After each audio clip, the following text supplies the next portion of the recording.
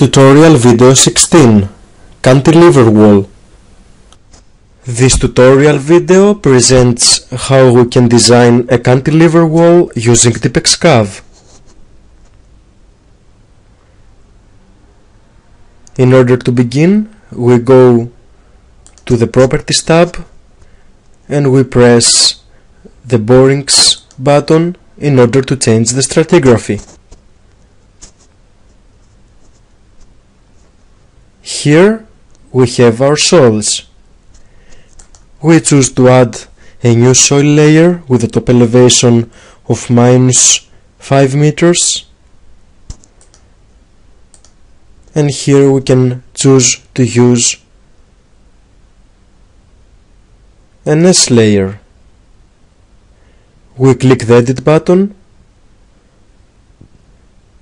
and here we can define the sand properties. Here we have the basic parameters like the cohesion, the friction angle, the unit weights.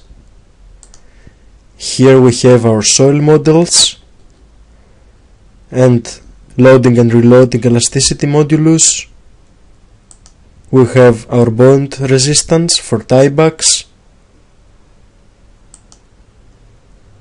So we can change the unit weight and define it to 20 kilonewtons per cubic meter,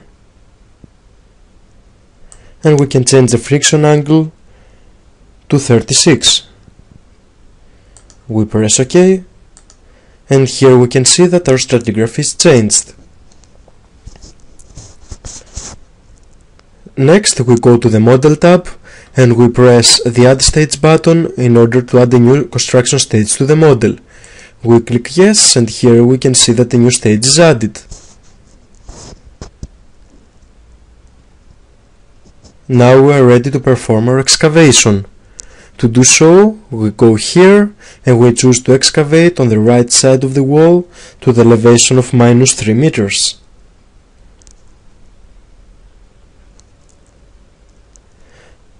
Now we are ready to calculate our model.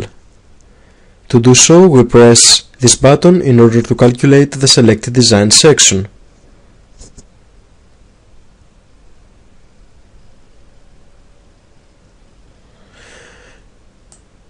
We can see the analysis and checking summary page here with basic checks and basic results, and we can see the results in the results tab.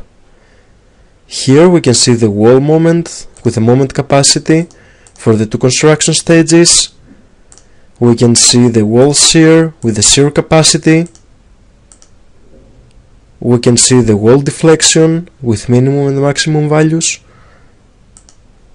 And also we can see the soil stresses.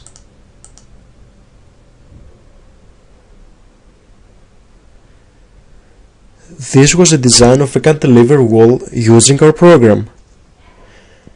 Thank you for watching this video. Visit our webpage in order to download a free trial version of our software program, and please feel free to contact us.